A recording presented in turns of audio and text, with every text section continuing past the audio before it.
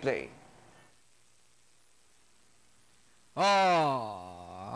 Says Aurea Black Star, best to begin, easy way in the middle portion, down or inside Asyong, together with Namayan, Magandang Dilag, and while this the wind is the early trailer. Four runners fighting it out for the lead. Asyong easy way on the outside, Black Star. Namayan in fourth position, then two lengths, Owen Pip, Magandang Dilag, and while this the wind still running up the tail of the field, there is still Asyong by about two lengths.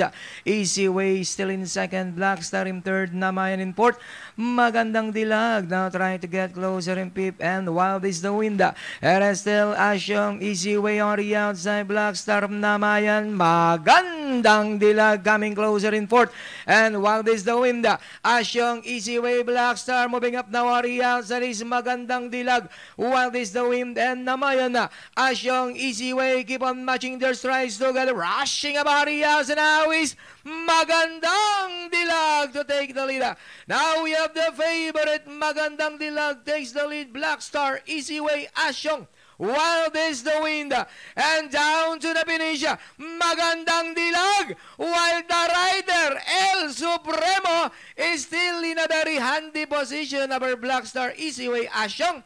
Entering the finish line, it's all number 2, Magandang Dilag, easy winner. Second, Black Star, while it's the win, easy way, Asyong. Namayan comes in.